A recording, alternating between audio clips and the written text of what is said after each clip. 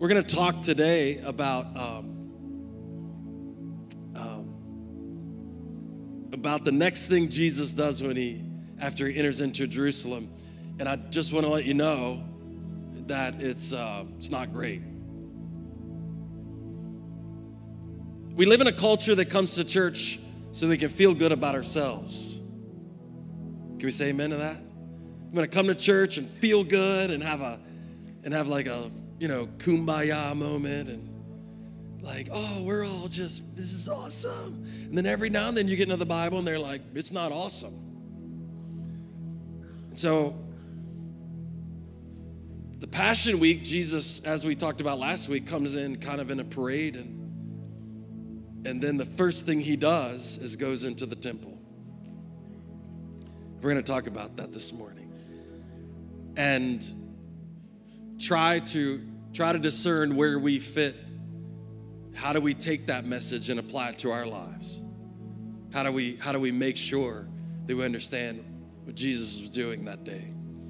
And so we're gonna lean into this morning. We're about 4 or 5 weeks out from Easter, and Jesus is clearing the temple. So if I put a name on this, I would just call it judgment. Yeah. Judgment.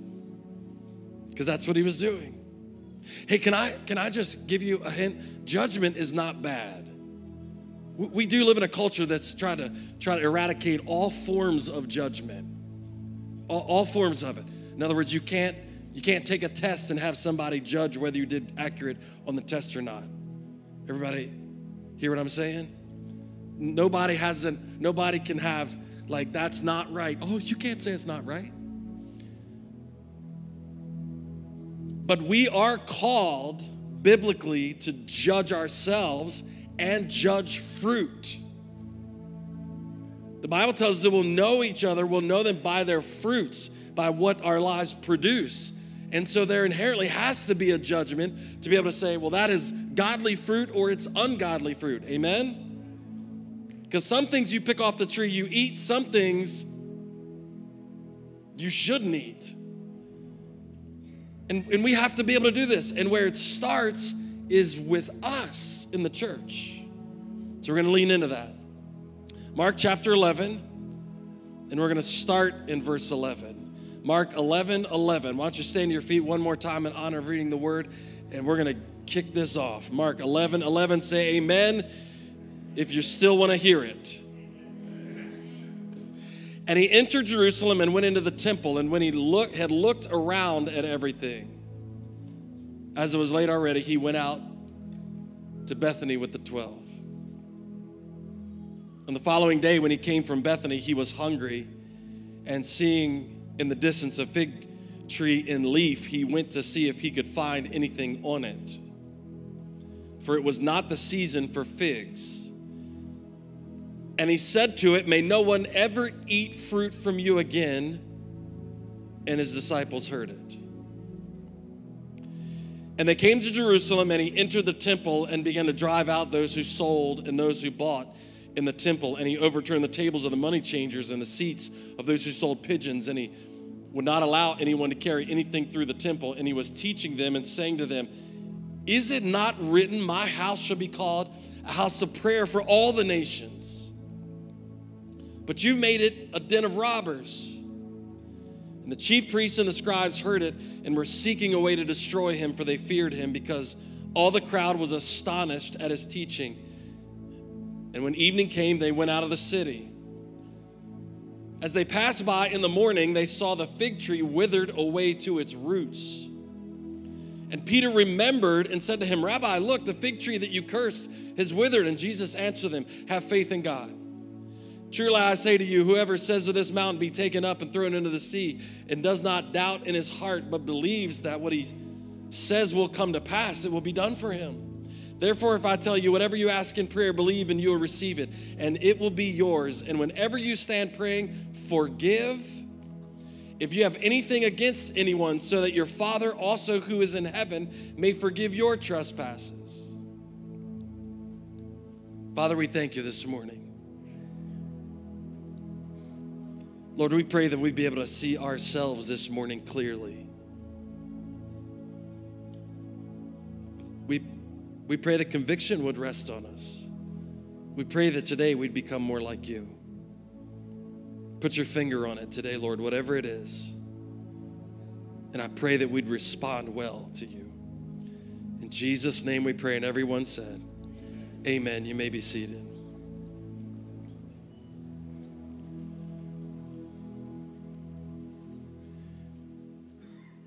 I'll be honest with you, this seems like a strange conversation.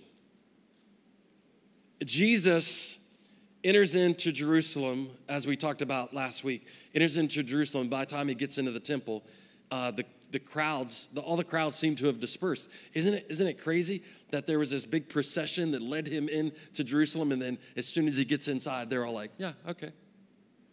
There's really no indication that anybody kind of stuck around him and was like, yeah, we're so excited. They just kind of all dispersed and went and did their thing.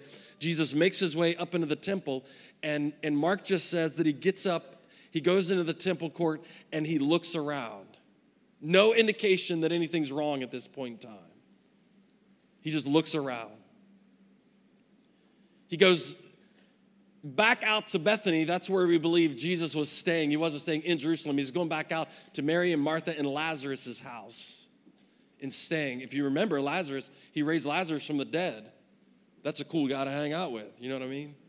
So he's making this little journey back and forth every day, back from inside the city to back out to Bethany. Maybe you call it a safe house. Because what we'll find out is today, on this day when he goes into the temple, that they're plotting now. So when he leaves that evening, he goes out and he sees a fig tree. Or no, he's coming back. He's coming back into Jerusalem. He sees a fig tree with nothing on it. Now leaves. And this is a thing that you got to do a little bit of digging to find out. Because Mark specifically says that a fig tree had no leaves, or had leaves on it, but nothing else. All right? But then he says it wasn't time for figs. And if you just read it like that, you go, why would Jesus curse a fig tree when it wasn't even time to have figs on it? That sounds just mean, doesn't it? And in our sensitive culture today, could you imagine? Jesus hurt the little fig tree. And we'd have a whole organization, a nonprofit established just to save fig trees because Jesus cursed the fig tree. We'll get back to that in a second. He curses the fig tree. Mark says that the disciples hear him do it. They hear him. They get into Jerusalem. He walks into the temple after having scoped it out the night before. It's important to know where he walks into. He walks into what's called the court of the Gentiles, the Gentile court. What that means is anyone who wasn't Jewish, this is the area they worshiped in. Even back before Jesus died on the cross and resurrected, the plan of God was to include the nations in worship to him. And so in the construction of the temple, there was a court where Gentiles, non-Jewish, people of the whole world could come in and worship. So he enters into that court. Well, what he knows now is that whole court has been turned into a bazaar, like this trading post.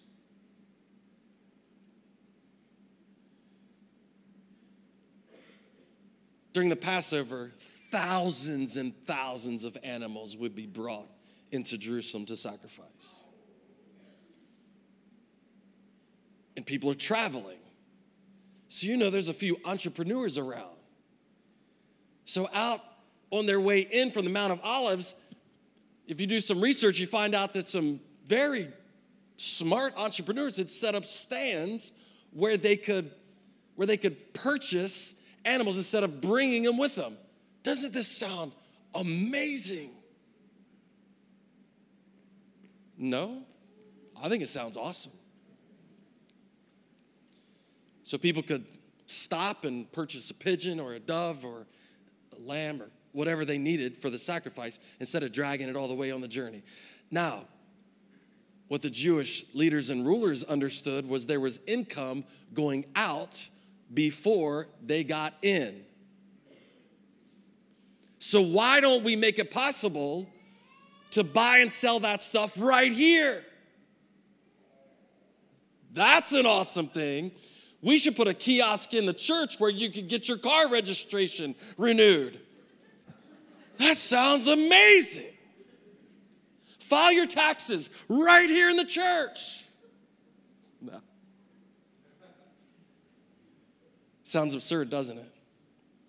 This is what had started happening in the court of the Gentiles. They had pushed all the worship out. There was even, when you gave your temple tax, you had to give it in a certain type of coin. You couldn't give it in the Roman issued money. So you had to exchange it. So all this, think about it, all this commerce going in to what was supposed to be the worship area for Gentiles. It was supposed to be the worship area for all non-Jewish people. So the place where worship is supposed to be happening, the place especially now during the Passover celebration, the place where worship is supposed to be happening, it just smells like animal stuff, and people are everywhere buying and selling. And to beat it all,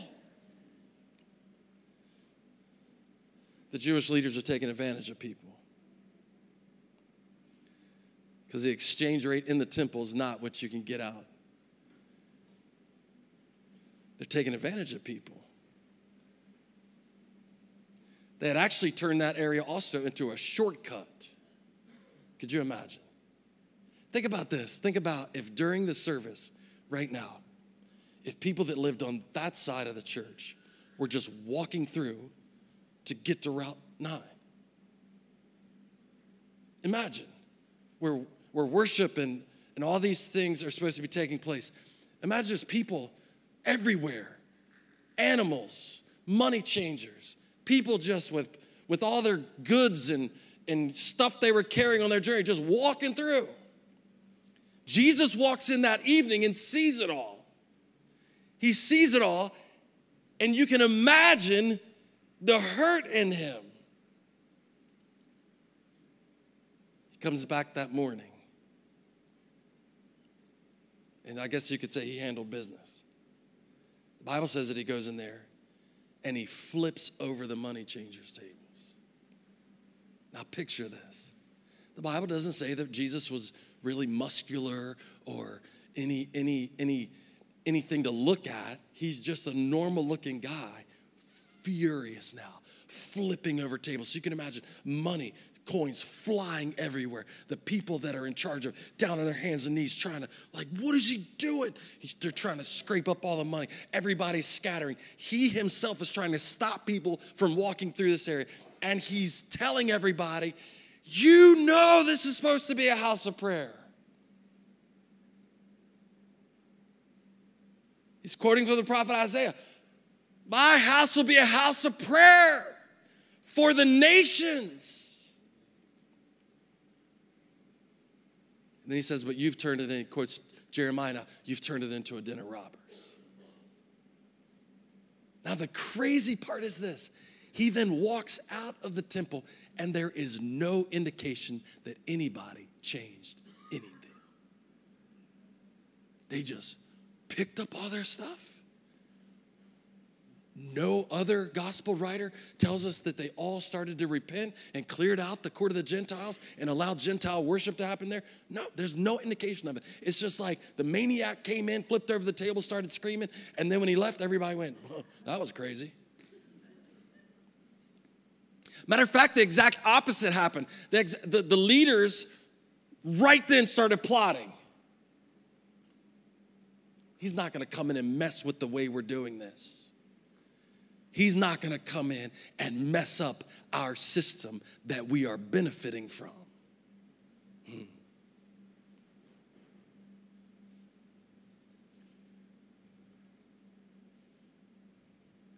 It's a dangerous place to be. You know that? We're going to get to that in a second. On his way back,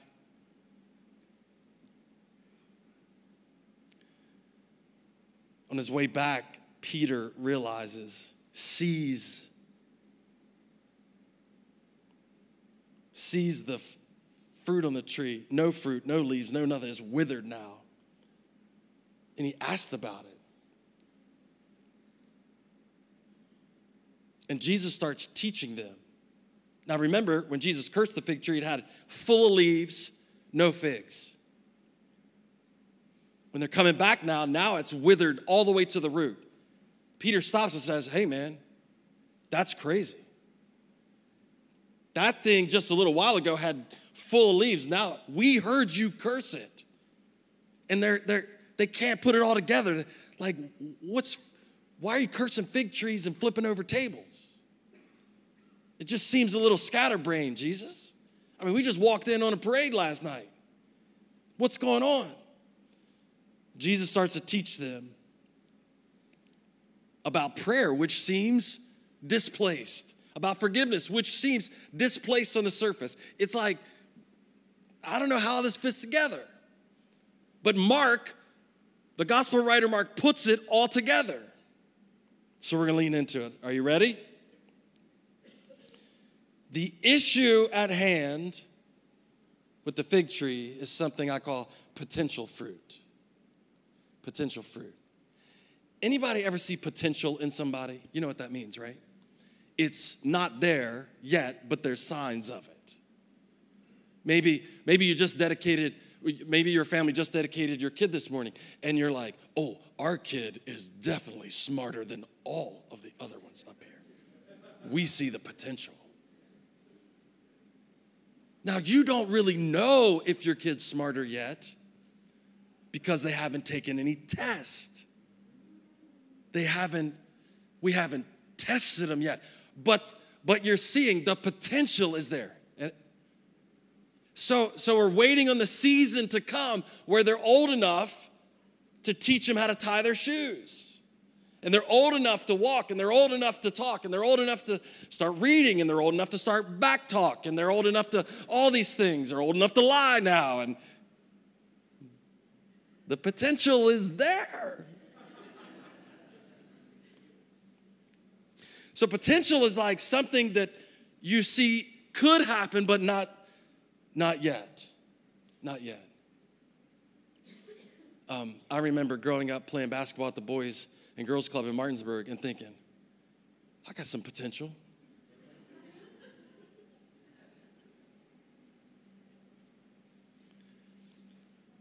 Jesus looks at the fig tree, full of leaves and no figs. And Mark specifically says it's not the season for figs. And you go, why would he curse a tree for not having fruit when it's not supposed to have fruit yet? But here comes the anatomy of a fig tree.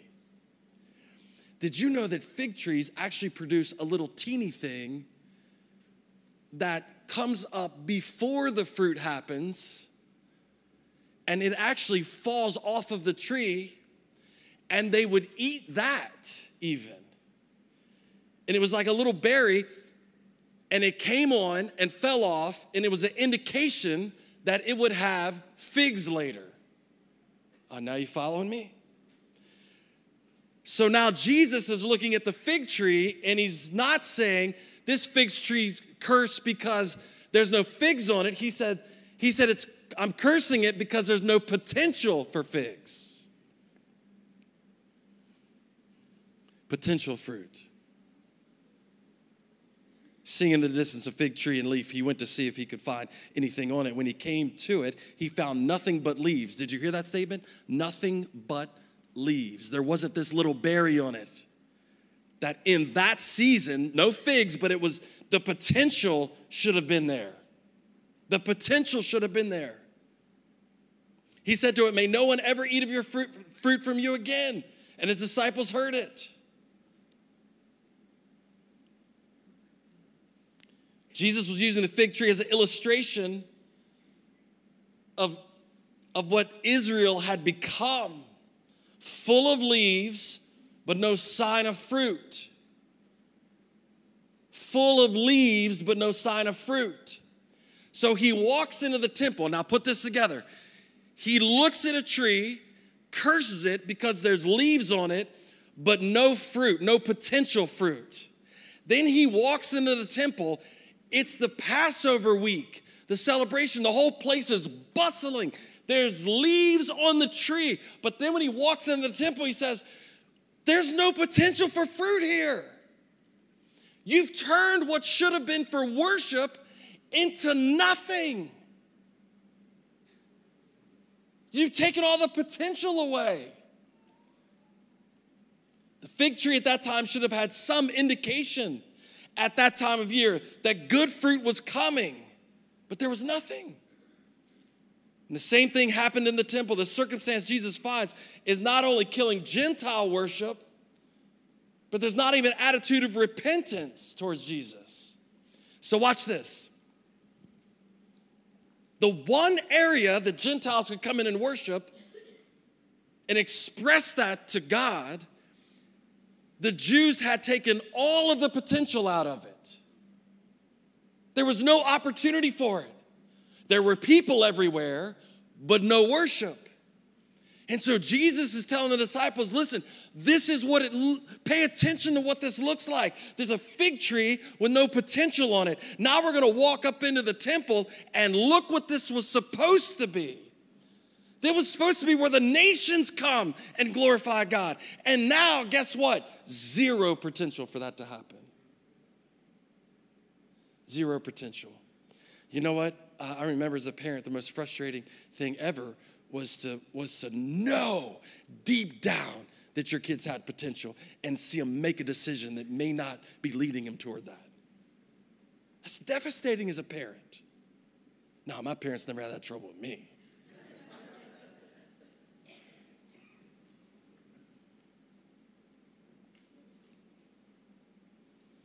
What's that old country song? You've been losing sleep since 1993, 1976.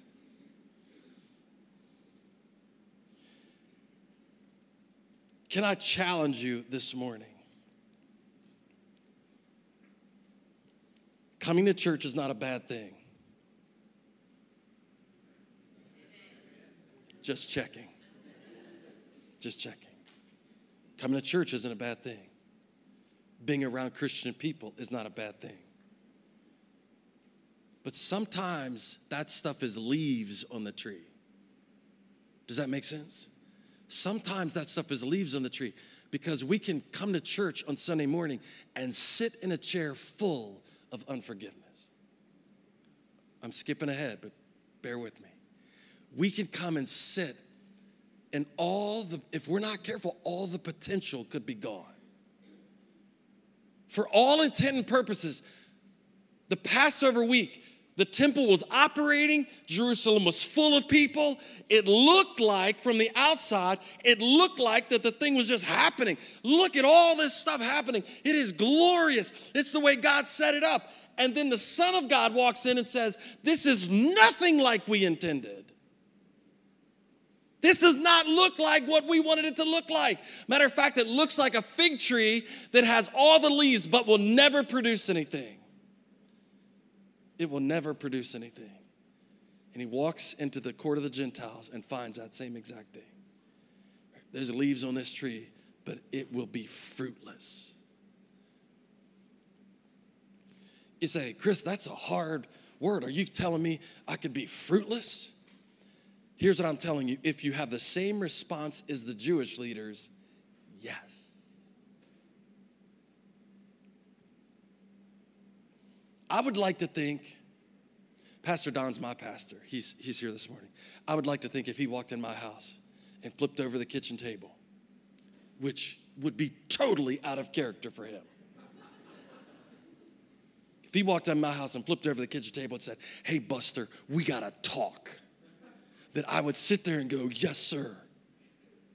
Could I first ask why you flipped the table over? My wife was kind of fond of that.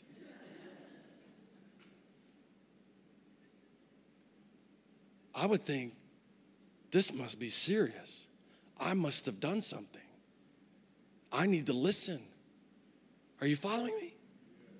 Jesus walks into his house, flips the tables over, and everybody goes, what's he think he's doing? What's he think he's doing? Matter of fact, not only what does he think he's doing, let's get him. Church, the most fruitless place we could be is a place where we can't repent. I'm not even talking about corporate. I'm talking about when God puts his finger on something in my life and when he puts his finger on something in your life and we go, how dare you? Like repentance is the key to fruit. Repentance is the key to going, God, use me, change something in my life. You put your finger on it, Lord. You flip the table over. I'm listening. You got my attention now. All my stuff is all over the floor. You got my attention. And now I want to do this the right way. But the Jewish leaders couldn't even imagine doing it the right way. So Jesus is teaching the disciples, listen, just because there's leaves all over the tree, just because everybody's getting together, just because they claim to be in my name, does not mean there's fruit being born out of that. It's a danger for the church in America. So I'm going to ask you this morning, when confronted, can you repent? I know that's a tough question at 9:30 in the morning when you got an hour less sleep. But it's the critical one for us to bear fruit. Do we find ourselves being calloused to the conviction of the Holy Spirit? When's the last time we felt shame over something? Think about it. Do we argue with the truth? All these are signs that the potential for fruit is missing. Now listen.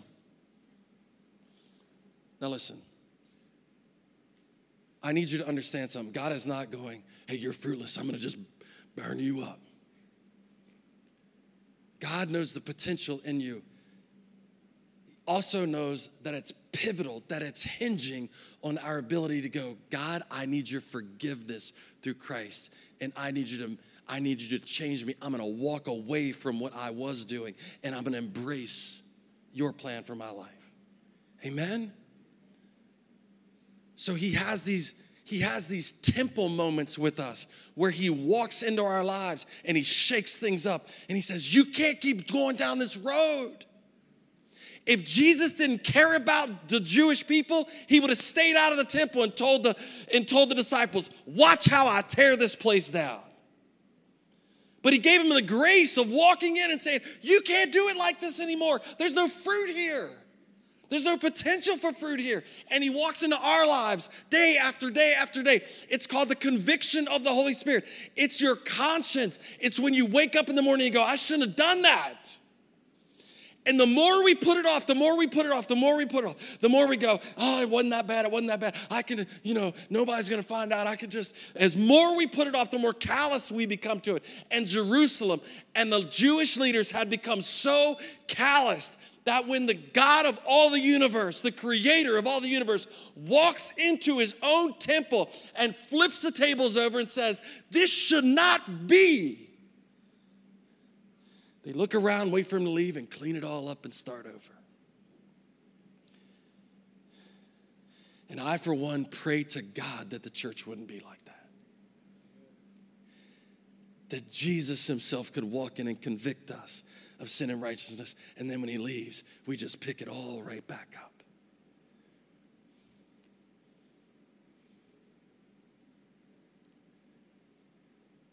The potential for fruit is so great in this room. It's so great with the church in Berkeley Springs. It's so great with the church online. The potential is so great, but the potential is only recognized in repentance. Amen? The second thing is not just local fruit. I know there's some of you foodies in here that only like eating local stuff. You're great. Well, every now and then I want a banana. Oh, you didn't think about that, did you? I never rode through Back Creek Valley and found a banana tree anywhere. So you can do all your local stuff. If you're going to eat a banana, it's by definition from somewhere else.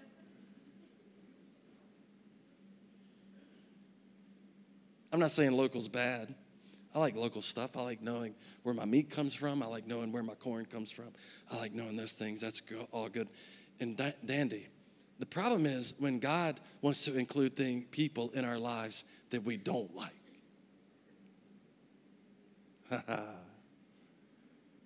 You know what would have been so much easier for the Jews if he just didn't put the court of the Gentiles in there? It would have been easy.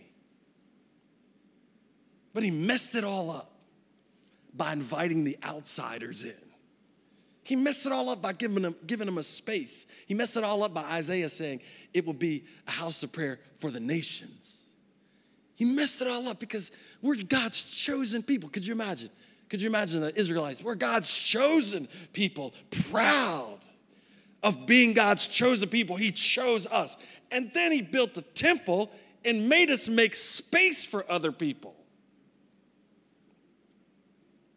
When the gospel writers write the story of Jesus, you see him engaging with people who are not Jewish. And it infuriates them. But that was his plan. He told him, this isn't just about local fruit. Matthew chapter 27, verse 50. And Jesus cried out again with a loud voice. I'm going to show you how this happens when he dies. This is at the crucifixion of Jesus. Matthew 27, verse 50. Now remember, the temple had an inner court, an inner place where there was a veil, and only the high priest were able to go behind the veil. No one, it didn't matter if you were Jewish or not. There's only specific people that could ever go behind that veil. It was holy, the holiest place there. So we have these progressions of access. The Gentiles were all the way out on the outside in the Gentile court, and the Jewish people could go in farther. And then then the Holy of Holies was restricted. But when Jesus is on the cross and he dies, Matthew records it this way, chapter 27, verse 50. And Jesus cried out in a loud voice and yielded up his spirit.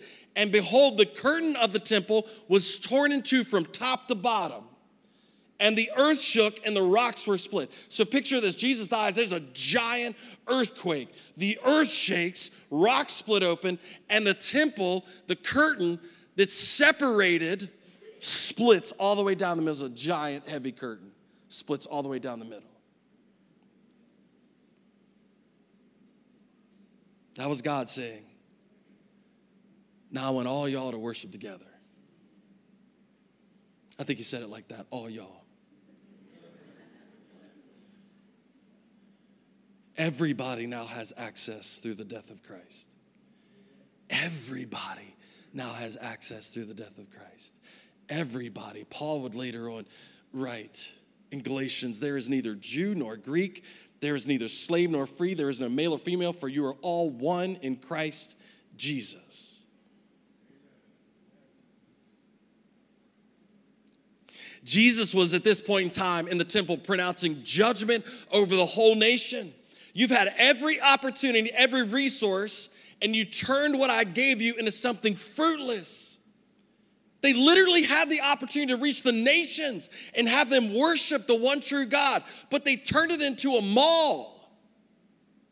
They turned it into a mall. And he's saying, you had all this potential opportunity to reach people outside that aren't Jewish. I created a space for them, and you turned it into a shopping plaza. The temple was designed to reach the nations, but they had only focused on themselves, making it impossible for the nations to worship. The temple had become a place of political power and military hope, but not a place of worship for all people. So I'm going to ask you this morning, I love the fact that we support missionaries all over the world. I love the fact that Laura Lusher's passion is to take you and let you go see all over the world what God is doing. That's an important thing, amen? I think we gave $260,000 in missions work last year. pushing. We want the gospel to go forward. We want the gospel to go forward. We want the gospel to go forward. We want it to go forward all over the world where it isn't yet. We want it to go forward. We want this to be a house of prayer for all nations. But can I bring it home for just a second? Because you know what's easy? Sending money. Oh, it's so easy. You know how you do it? Well, you don't even get your checkbook out anymore. Who's got one of those? You get your phone out and you go, send. God, look at what I did. I believe in sending the gospel to the nations. I'm not saying there's anything wrong with that. But if we become exclusive in Hedgesville, I told you I wanted to bring it local for a second. It's easy for me to send money to people I don't know and will never speak to. It's different for me to create a space in here for people I don't like.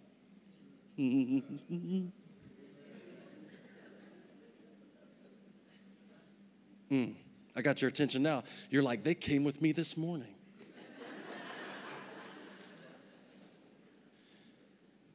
I can write the check. I can get online, make the donation. I can even sign up for a mission trip because I know it's a week. And I'm going to get there and get back. Come on, somebody say amen. But Jesus was flipping it over because he's saying, I have brought the nations to you. Come on. I've brought different people to you and created a space for worship with you. I've brought people to you. Now, I know you don't like them, but that doesn't give you the right to take their space and turn it into a supermarket. So what the church has to wake up to is this is not just a club that everybody that's the same gets to be a part of. No, God is saying, listen, the people that you may not inherently like or may rub you the wrong way or may be different than us, listen, in every church, he's created a space for those people.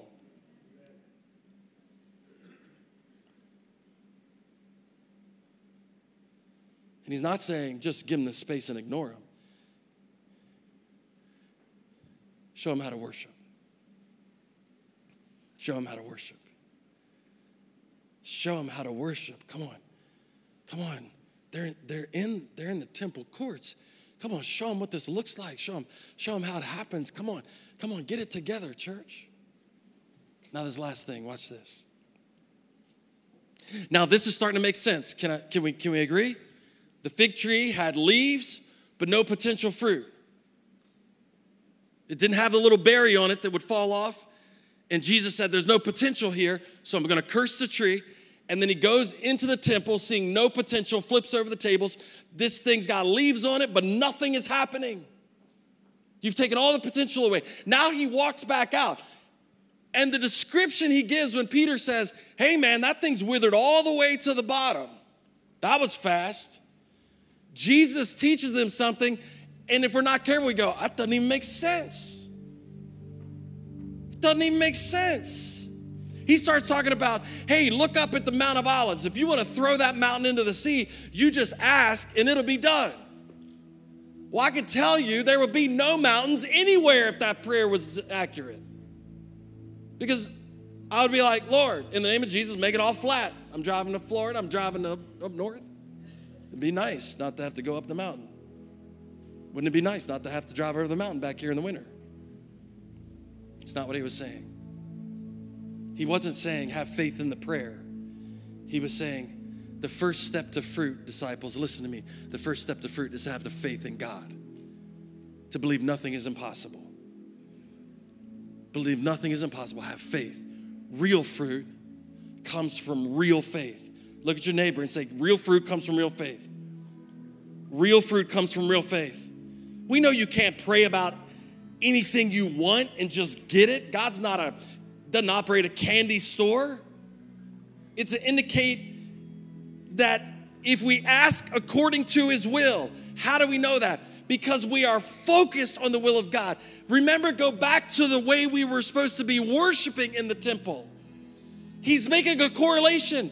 My will was not happening in the temple. And I'm telling you, when we come out here and look at this, I want you to know if you pray according to my will, nothing is impossible.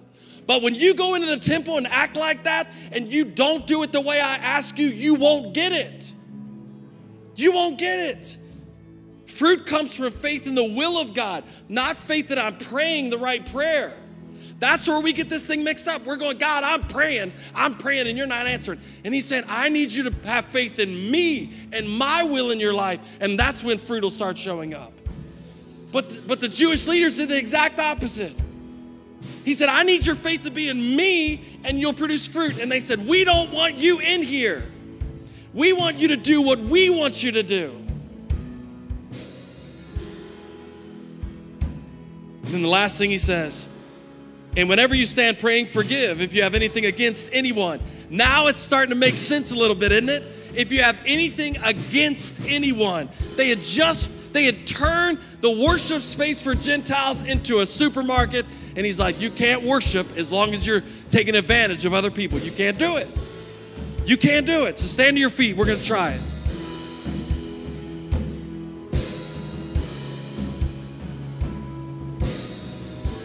Real fruit is produced because we love the Lord our God with everything we have and love our neighbors as ourselves. And Jesus walked in the temple and saw neither of those things happening. Neither of those things happening. So we got a decision to make. How are we going to respond when he points it out?